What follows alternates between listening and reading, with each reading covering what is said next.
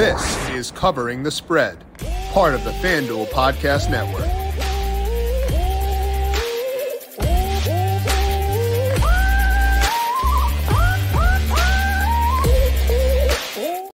We have talked through all angles of Super Bowl 58, from sides, totals, player props, same game parlays, everything. And now it's time to just sit back and watch the game. But while doing so, we can still bet on Super Bowl 58 at FanDuel Sportsbook via live betting. And we haven't discussed that a lot here on the show. We are going to amend that today by talking to Ed Miller. He is a co-author of two of my favorite sports betting books I've ever read. We're going to talk through live betting models, things that he has built himself, and try to get some insights on what the inputs are for live betting models, where their inefficiency lies, and how we can potentially try to find some edges while live betting, both Super Bowl 58, but also just broadly in live betting markets. This is Covering the Spread right here on the FanDuel Podcast Network and FanDuel Research. My name is Jim Sonis. I am a managing editor of digital media for FanDuel Research, joined here as mentioned by Ed Miller. You can find him on Twitter at Ed Miller Poker. He is a co-author of Interception, The Secrets of Modern Sports Betting, and of course, The Logic of Sports Betting 2,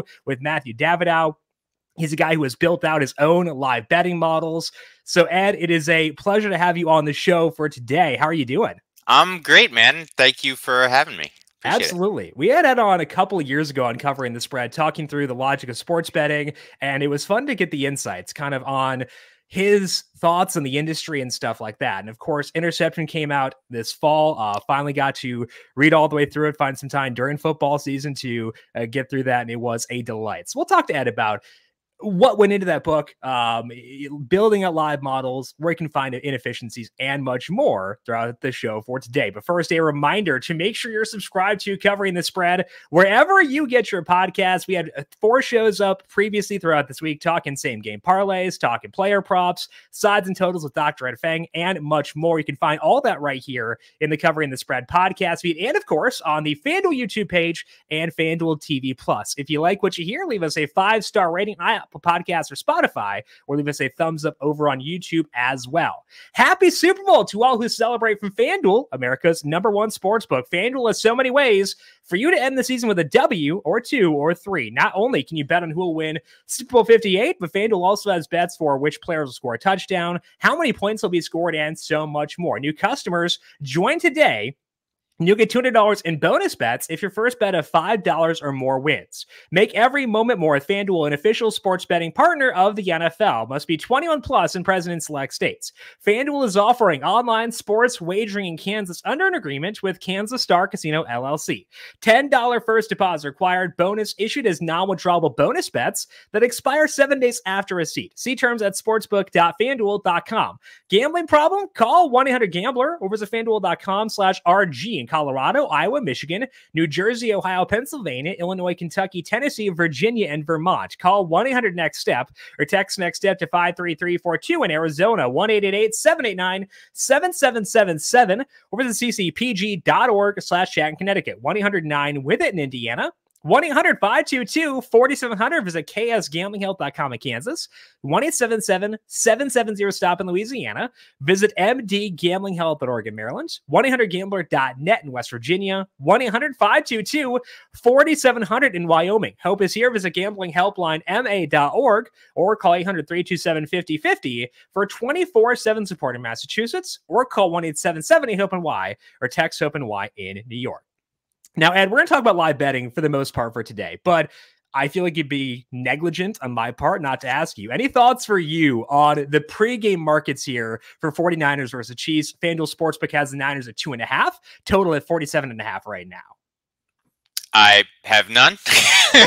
I don't, in general, these are extremely liquid markets. There's tons of smart people in it. And, I don't think I could work very, very, very, very hard and maybe find a very small edge that I probably could easily be wrong about. So I don't know. Now, it's not my thing. With you right now, are you primarily betting live? Is that kind of where you live as far as your actual betting allocation? Well, I'm not. So I'm not betting exactly. I've been on the industry side. We were built a company that created odds feed for operators. Basically, we supplied sports books like FanDuel, not FanDuel, but other sports books with live odds, you know, Yep. for, you know, during the game, props, all that kind of stuff. So that's why I wanted to have you on for today, is because your book, Interception, focuses a lot on live betting models. And because you built those out, you know what goes into a live betting model, and you know some of the deficiencies as well, because I'm sure you've had frustrations along the way, several, while building out these live betting models. So for people who don't know, what are the inputs for live betting models? And Yeah, so lead to bad lines during games. Yeah, let me just outline the problem real quick from the sportsbook side, right? Like if you're a betting customer, you may not even think about it, but you know, after every play in the Super Bowl, for instance, you're going to get a new betting line, right? That line has to come from somewhere. Well, where does it come from? It comes from a computer program, basically like the one I wrote, or you know, something similar. So that's what we're talking about when we say a live betting model. It's really just a program or an algorithm that calculates a line. And it's important to say this because this is a big distinction. Remember, you asked, do I have an opinion on the pregame betting line? Well, that's not an algorithm. Yep. What that is a market, a liquid market where people are buying and selling. So if the price were -3.5, people would buy. If the price were minus, you know, we're pick 'em, people would sell, right? Does that make sense? So whereas live, that there's really no time for that process to happen. Every place, there's just too much information in the actual stuff that's happening on the field in any given second to allow that model, that market kind of model to even out. So they rely on people like me to build computer programs to calculate lines. So the question is, you know, what goes into that? Well, there's several different ways to build these. I would say they're on a spectrum. Kind of the two ends of the spectrum are like, I would call it math equations, where if you looked at the code, you wouldn't even necessarily know there was a football game involved. Right. You know, it's just kind of like Poisson distributions and beta distributions, and say, right. And then the other end of the spectrum is you can simulate the game. You can, you know, basically try to faithfully recreate a football game and do it, you know, 100,000 times, and then however many times the Chiefs win in your simulation, that's your betting line, right? So those are kind of the two ends of the spectrum. And I would say most models that exist in them. And there's like, when I say models, there's, I don't know, a handful, half a dozen that are in the, you know, marketplace at any given time. FanDuel will have their own football model. You know, some of the other companies will have their own. There's third-party companies like the one we founded that have supply them. So I don't know, there's maybe 6 of them that are roughly in use in the space. And yeah, they're going to lie on a spectrum between those two extremes of exactly how they work. The main idea, though, is you want to tell the model what the pregame line was, one way or another, right? So the model will either directly take in, you know, -2.5, you know, whatever the total is, as an input, or it'll take some proxy for that. But it's going to have some input that basically pegs that model to the pregame line, because the people running the model trust that the market is smart, just like I do. So yeah, so that's how it works. And then it's the model's job, as things happen in the game, to figure out mathematically, okay, well, if this was a 2.5 game before it started, but now, you know, the 49ers just scored a touchdown on the first drive, now what is it, right? That's the question the model's supposed to answer. And the problem is that situation occurs a lot, where a team is favored by 2.5, they score a touchdown, they're 7-0. A model is going to know and have a large sample to draw upon what the expectations are going forward from that kind of thing. So in that sense, a model's probably going to be pretty efficient, because like you said, the market is efficient. There's a lot of money in these markets. So they're going to have good numbers going in, and they're going to have a good idea of what to expect when Team X that's favored by 2.5 is up 7-0 early on. Where do the models steer off course? What can give them issues? Because I know, like you said, you've built out live betting models. What are the hardest things for you when you're building out that model to try to encapsulate within a game?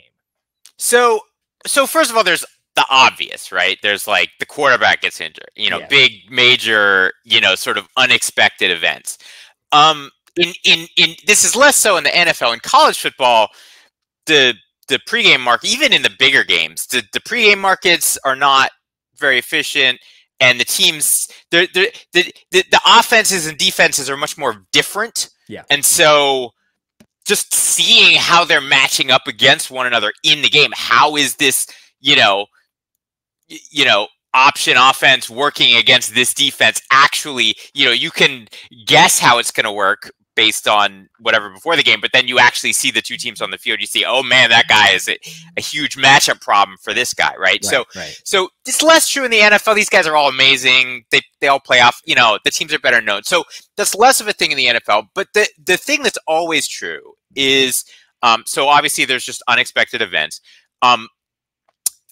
The other thing is that football is just complicated, especially because it's like, it's not a continuous thing, right? Like they have specific amounts of time on the clock. They're going to make specific decisions. Like, for instance, here's an easy one, right? Totals. Totals are a nightmare. Why are totals a nightmare? It's because the teams have two choices. It's fourth down. You have two choices. Choice one is punt. That goes under. Right. Choice two is go for it. That goes over. Right? No matter what. Right. So, like, if they choose to go for it, that's an overplay. And if they choose to punt, that's an underplay. Right. And so, as a model builder, like, it's my job, one way or another, whether I'm building a math model or one of these simulation models, I have to account for that sort of decision making. Right. I mean, you've watched football. You're like, why is he going for it here? I mean, it's impossible to really predict, right? So, and as I say, this is not a subtle effect on the total. This is a huge effect on the total, right? So all that stuff is extremely hard to model. And, as the game goes on, it's just that pregame market becomes less and less useful. It basically, you could just think of it as the Chiefs are about this good and the 49ers are about this good, right? That's what the pregame line tells you. Well, the further you get in the game, okay, I know that, but now the actual things that are happening in the game matter more. And one thing you focused on a lot in the book is coaching tendencies. And like 2 weeks ago, we saw Kyle Shanahan, who's pretty conservative, against Dan Campbell, who's a madman. And so I feel like being aware of those coaching tendencies is important for us as live bettors, kind of knowing, will this coach be aggressive or not? But that's something that, like, maybe you can, but I feel like it'd be very difficult to incorporate a coach's aggressiveness into a live betting model, because it's just like, it's not realistic for you to kind of have those inputs across however many NFL games there are in a season. I mean, yeah, exactly. I mean, so I would say, so I said there's, roughly 6-ish models in the market, and some of them are going to account for that pretty well. Some of them are probably going to completely punt on that problem. Yeah. They might not even be aware they're punting on the problem. Again, some of these models are math models. They don't even look like a football game necessarily. Yeah. If you look at the code, the people that write them are mathematicians. So the way that it's hard as a football watcher and fan and bettor, it's hard to get in the mind of some of the people that build the models, but really some of them are pretty math oriented. Yeah. And so they're not even necessarily thinking like that. They're just thinking like, how do I draw a distribution against this other distribution? They're just, abstracting out the football part and thinking about numbers. And yeah, exactly. It's impossible to nail that. Yeah. If you're not dialed in on the football, because it changes over time. That's the other thing, right? All this stuff changes. Next year's gonna be coward, right? Like they're all gonna make different decisions next year, right? So you can't use past data like that the way it's tempting to if you don't think about the stuff. Exactly, and that's a tough thing. Other thing you focused on in the book was the value that can be had in weird scenarios where the sample size models are drawing upon is smaller. Like if the game script gets out of hand in a hurry, that could potentially be a situation where the live model has trouble encapsulating because the sample size it's drawing upon is smaller. So do you feel like bettors should be more inclined to check out live betting markets in where things get off the rails because there are more difficulties in modeling out those kind of edge case scenarios? Yeah, for sure. I mean, if the game is going according to script, right, then what does that mean? Well, no matter how the model's built, it's going to be more comfortable in that space, right? There's going to be, whether it's a math model, the distributions, you're going to be in the middle part of the distribution. If it's a simulation model, it's going to be built on looking at just more instances of games that have gone like that in the past, right? So no matter what, but yeah, if that team gets out to 21-0 lead or something, and now coaches start thinking about making weird decisions, somebody's onside kicking, whatever, right? Like, yeah, that's where all these models. I mean, the model itself could easily get lost in a spot like that, very easily, right? Yeah, for sure. So that's a difficult thing to model. So if things do get out of hand, that's where you could potentially find some more. Yeah, I would just pay more attention. Exactly. If the game starts going like that, you say, okay, this is going to be harder. Right. And this is and I know this is FanDuel, and just to be clear, I think FanDuel does a great job on this from as a professional respect perspective. I think the people at FanDuel who build these models and stuff do a particularly good job. But yeah, I'm just that's the time to say, hey, maybe the folks at FanDuel didn't think of this one. Exactly.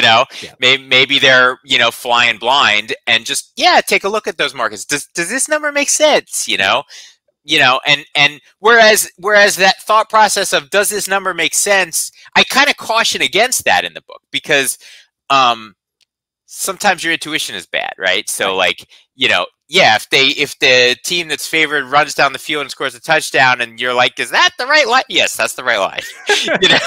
Yes, it is.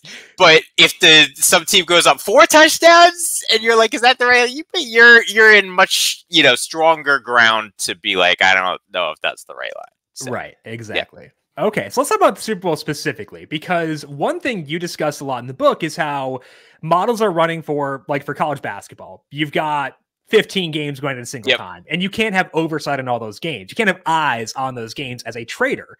But this is the Super Bowl. Most sports are clearing out the paint, letting this one have an ISO ball for the entire time. And with so much money being in there are more eyes in those markets. So should we be changing our process when it's an event like the Super Bowl, where we know traders are going to have their eyes to the best extent they can on these live markets? Right. So that's an excellent question. And here's kind of what I would say about that. So again, there's a model, right, which is the math, but then there's a trader who's an employee at the sportsbook who's basically a go-between between the math model and then what betting odds actually get posted. So on a college basketball Saturday where there's a million games, that go-between is just going to be like rubber stamp. Yep, good line, whatever, and nobody's betting it, so it's fine, right? For the most part. Super Bowl is obviously the polar opposite of that. So yeah, for sure, there's going to be traders watching these lines. The problem is, from a trader perspective, is that the math is still going to be a little bit of a black box for that trader, right? If I'm a trader, I work at a sports book. All right, the model says X. I don't necessarily understand why the model says X. Right. I didn't build the model. I certainly didn't build the model. I don't know of any place where the people who are actively trading the games are one and the same as the people who built the model. So it's very likely that person's not going to have insight into exactly how that model works, exactly how it came up with that number. So they might decide they don't like the number, move it. They might move it based on action, right? So that's the other thing. That's the thing that'll happen. There's a little bit more of a market in the Super Bowl for this stuff than there would be during a normal game, right? During a normal game, there's essentially no market behavior. There's, people bet it, and then boom, line's down, and now a new line gets calculated. It's very little market, the weight of betting type input. In the Super Bowl, obviously, could be a little more, but that then begs the question: do the traders understand what that betting action means, right? Because again, if let's say I'm a trader, I got a black box, right? Here's what I can look at. I can look at what my black box is telling me. I can look at what other operators have posted, right? I can watch the game, and I can see the bets that are coming in. Yeah. Those are my 4 bits of information, right? And I have to use my brain to kind of figure out, okay, everybody wants to bet on the Chiefs at this moment. Why? Why are they all betting on the Chiefs? Is it because it's a good bet? Is it because they just showed Taylor Swift on TV? Is it because some other sports book has a line that's 3% off of where I'm at? Is it because some sports book it's not even on my screen that I don't see is offering something I don't, see? Is it because my model sucks? Is it because, I mean, you don't know. Right. And you don't have a lot of time to figure it out in the moment. Not for any single line. If it starts to accumulate over time, right? Like if everyone's betting the Chiefs the entire second quarter, well, now you've got some time to think, okay, what the heck's going on here? Right. Why is everyone on the Chiefs? You know, what do I need to do about that? You know, right. But as a one-off, it's a very difficult problem for traders. So yeah, there's going to be people trying to do that, but it's hard. The other thing is that books try to have a lot of lines up. I mean, so far we're basically only talking about the big line, right? The point spread or the money line. Or I mean, a lot of these books have props up. Yeah. You know, next touchdown scorer. Right. And with a list of 20 people. I mean, you keep track of that. You try to figure out on the fly. I'm good. Who the next touchdown scorer? Okay, the Chiefs had the ball on the 43-yard line. Who's the next touchdown scorer? Oops, they just got a first down. Now what the? I mean, come on. Now it's a pick six. Sweet, right? I mean, exactly. It's just, you know, it's so hard in the moment to keep track of all this stuff, and you just have to. I mean, so for the main stuff, yes, there's going to be traders with eyes on it. For the littler stuff, I mean, it's just, I mean, best of luck to the operators offering that stuff if they want to do a good job. So let's talk about those props, because most books do now have live player props available, and for me personally, I have enjoyed these markets more because of latency issues. When the Chiefs have the ball, Mark Andrews is not in the field. So I have more ability to bet into Mark Andrews markets without worrying that I'm gonna, because my TV feed is behind what the odds feed is. I'm not worried about missing something. You know, it'll still impact what the Chiefs do on offense will impact Mark Andrews live markets, but not to the same extent it'll impact results of this drive and stuff like that. And we've got wardrobe malfunctions to the Super Bowl, so I'm assuming latency issues are not going to get a whole lot better for this weekend than what they would be. So for me personally, live player props are my preferred way to bet live. So when you're watching games, injuries are the big thing, obviously. You know, we know that injuries will influence live markets, but what other things do you think can influence us in trying to decide whether a live player prop is a good bet or not? Well, again, this is a football game, and football is played in discrete blocks. One team has the ball. They have a drive. Like you said, Mark Andrews is not on the field. Not only is Mark Andrews not on the field now, he will not be on the field until the Ravens get the ball back, right? So, so how does the sportsbook? That has to be in the line. Yeah. So in any line about a Mark Andrews prop, right, there's an assumption about essentially how many plays from scrimmage the Ravens are going to run from here to the rest of the game. Okay? That's a hard assumption to make. Football's weird, you know, and it's, I mean, at the very first play of the game, it's easy because you use the pregame market, right? Now it's the third quarter, right? Team's up 2 touchdowns, right? Ravens are up 2 touchdowns. You know, Chiefs are driving. You know, what's that Mark Andrews prop supposed to be? You tell me. I don't know, right? The Ravens are going to get the ball back. What are they just going to run it? What are they going to do? Does the model know they're just going to run it? Probably not. It probably doesn't nail it for sure. Right. You know, it's just hard to nail all that stuff, you know? And so if you just think about it in those terms, just break it down, especially, we get into the second half. We get to they're going to pull some of that stuff down in the fourth quarter. They're not going to let you bet that with 3 minutes left. But, you know, it's the third quarter. You know, you say, okay, how many drives are left here? The Chiefs have the ball. Okay, something's going to happen on this drive. They're either going to score or not. Then the Ravens get the ball back. Okay, the clock's going to be about 4 minutes. You know, okay, they're going to have a drive there. They're going to 3 and out. They're going to try to run the ball, or maybe they're not. Okay, now then the Chiefs are going to get the ball back. What's going to happen? You kind of do the math, you know, and again, this sounds like a lot of logic to do in your head during a game, and it will be if this is your first time doing it. But, you know, if you make a habit of this, if you decide you want to get good at this, you know, and practice, you get used to how football works, right? And how this stuff works. And, and you're going to find, I mean, if you do that well, you're going to find a lot of these props, the in-game props are just absurdly priced.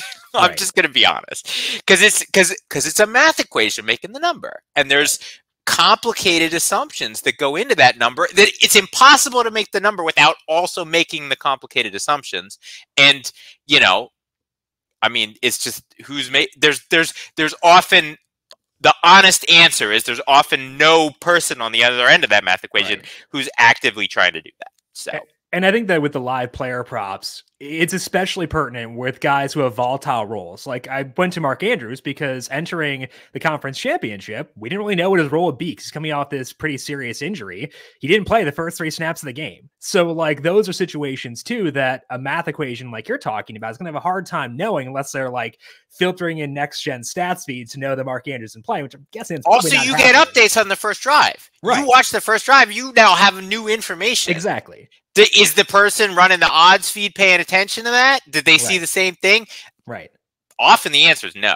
And like that was my issue previously is I was like, because I have my own betting models, but they're all for pregame or for me for a lot of NASCAR. You and everyone else. This is the state of the market. Everyone has pregame stuff, and it, for good reason. I understand why it's this way, but yeah, there's not that's the other thing. There's not a lot of live stuff out there. Yeah.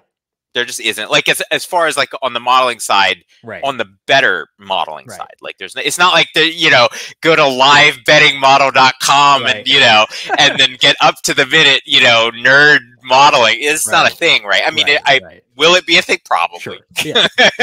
but it's not right now. The issue I had is I was always like, it was like paralysis because I was like, I know that this was a good bet before, like I can tell myself it was a good bet before the game, but I would always be like paranoid during the game of whether or not it was a good bet. But I think that reading your book kind of, allows you to realize the inefficiencies of some of these markets and feel more at ease and feel more like, okay, maybe I actually do have an edge here, even though I can't mathematically prove that I have. You never know it. You never know. That's the thing about sports betting. It is nerve wracking, right? Because in other games, in poker, I mean, my background, my original gambling, I mean, it's cards. I know if I get my money all in with aces, it's a good bet. I just know it, right?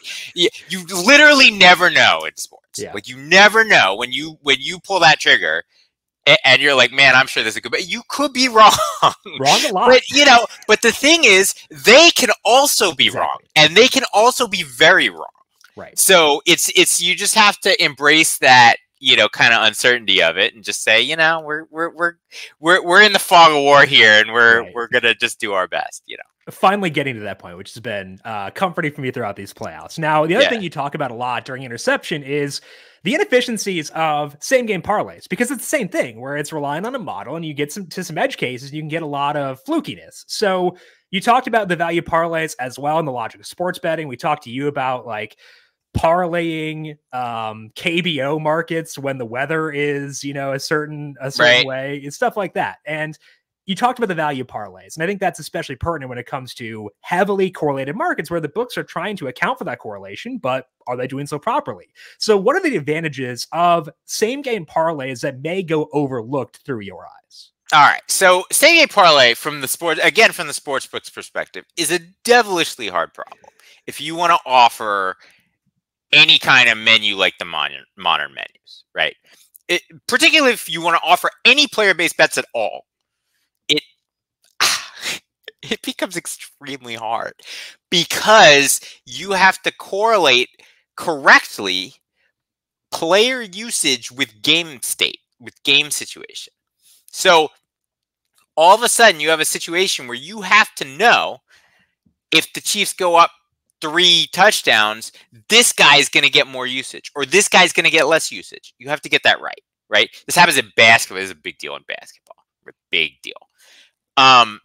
So that's the first thing. You have to nail all that because you can pick all that. If you get that wrong, your bettor can pick that apart by choosing those as the options. They pick Chiefs win the first half by 21 plus points, which is, gets obviously huge plus money. But, now as the moment you click that into your parlay leg, you don't care about any of the run outs to the game where that doesn't happen. Right. No longer matters. You only care. So it's on one hand, you can think, oh, this is long odds. I'm probably going to lose. Yeah, you're probably going to lose. Yeah. It's fine. Don't think of it in those terms. That's not how to think of it. To think of it is, okay, they have a model. They have this entire universe of possible events that they have to basically model correctly. I want to find the parts of that universe that they screw up, right? And so, yeah, you say, okay, well, what happens if, the Chiefs go up by 21 points in the first half, and then what's going to happen to this player's, touchdown rate in that situation? Okay. Or what's going to happen to this player's yardage or this player's carries or something, and it could be, maybe it's a second string running back who all of a sudden is going to get, 11 carries in that situation, right? Or something like that. Right. So, whatever it is, you just think it through, right? You say, okay, what happens? What about if this happens in the game? And you can just play around with it. You just say, what if they score no points in the first half? That's not as interesting a one, but but you could just ask all those, what if this happens? Click that in. That's now a parlay leg. Okay, then what? Right. And look at all the options and say, okay, can I bet? I can now bet this guy over anytime this is 20. Yes, please. Right. Yes. And yeah. So that's how I would look at it. It's again, it's the player props that really make the single game parlays extremely hard to price, because if it's limited to only game props, yeah, I can kind of get it right. If the Chiefs win the first half by 21 points, what are the total yards of the other team in the second? You can kind of come up with a reasonable answer for that. But I mean, when you drill down to the individual player level, it's just, forget it. Well, I think it's just such an advantage for us to realize that when we plug a leg into a parlay, we're assuming that plays out. And that's an input for us. Saying, okay, the game goes over, or let's say the Niners win. Let's do an alt market, Niners -5. That means the Chiefs are dropping back more often. Patrick Mahomes may scramble more often. So you can say, what are the things that occur if I assume this leg automatically hits? And it's just more data for us to have. And I feel like thinking about it as that bet is guaranteed to hit. It's not guaranteed to hit, but in the event this parlay pays out, that event is guaranteed to hit. What else is more likely to occur if I assume that happens? This kind of thinking is extremely effective for picking apart same game parlays for really in all the sports, honestly. Now, I mean, I had somebody email me. We have an example in Interception that I haven't messed with hockey same game parlays. I just was using my brain, and I said, here's a if someone decides to offer hockey parlays where you can bet on players to score goals and get assists, well, you could pair up people on the same line and, possibly take it. And sure enough, someone emailed me and said, I read that in your book. I thought about it. I looked for it, and I've been killing it on the hockey same game parlay. I mean, I didn't even know that was a thing. I was just it's going to be, if it's not a thing now, it's going to be a thing. Someone's going to decide they want to put up player-based hockey parlays. And then that's the problem that person's going to have to solve. And it's hard to solve. So here it is, and it's there in all the sports. Right. And there's value in, they want to get the markets up. They want to offer all these markets, offer a wide menu, and not everything's going to be perfect right away. It'll never be perfect, as you said, but it'll be less perfect at the jump. So trying to find things that may be more in their infancy stage, like live player props, like same game parlays, you're more likely to find an edge there than you may somewhere else.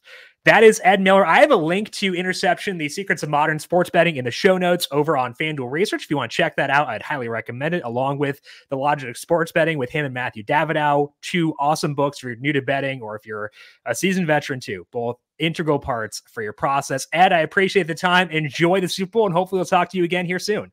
Thank you so much. It's always a lot of fun to talk about this stuff. Absolutely. Again, awesome. Check out Ed on Twitter at Ed Miller Poker. And we have the link to that book again over on FanDuel Research as well. True delight to get to talk to him and pick his brain about live betting, something we have not discussed enough, I don't think, on this podcast overall.